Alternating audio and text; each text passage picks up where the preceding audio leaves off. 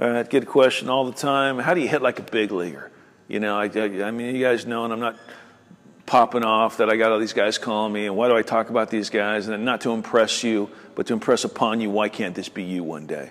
Right? I mean, I got guys like Trumbo and Arenado and Pollock, you know, that give me a call, and we talk. Most of the stuff that we talk about, like 99% of it, it's about the mind. It's about the mental side. It's about competing. It's about being a better competitor than you are a player.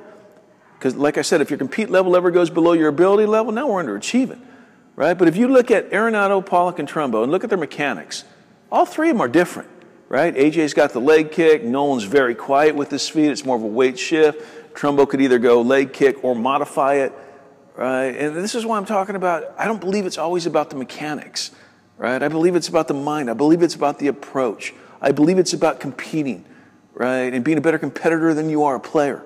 Right? I mean, I got a new game, new pitcher, new hero every single night, right? And this is where, when these guys call me, we talk about, dude, there's no part of yesterday's 0 for 4 that could play, or 1 for 20 funk. Because if you don't go 1 for 20, you didn't play long enough, right? That means you played no pro baseball if you don't go 1 for 20 times, right? But this is about the mind, man. You could talk mechanics, you could talk body strength, right? You could talk, hand strength. You know, a lot of guys have little bionic wrists and it just pops off their bat, Altuve.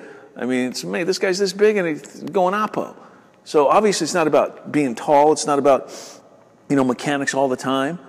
It's about hand strength. It's about hunting speeds. It's about taking controlled violent swings. It's about breathing, right? Getting your energy up in your chest, right? And taking that controlled violent swing and getting your mind right. If you give me a guy with a so-so swing and a great mind, I'll take him all day long over a great swing and no mind, no mental game. It's not even a thought for me. But it always goes back to being a better competitor than you are a player.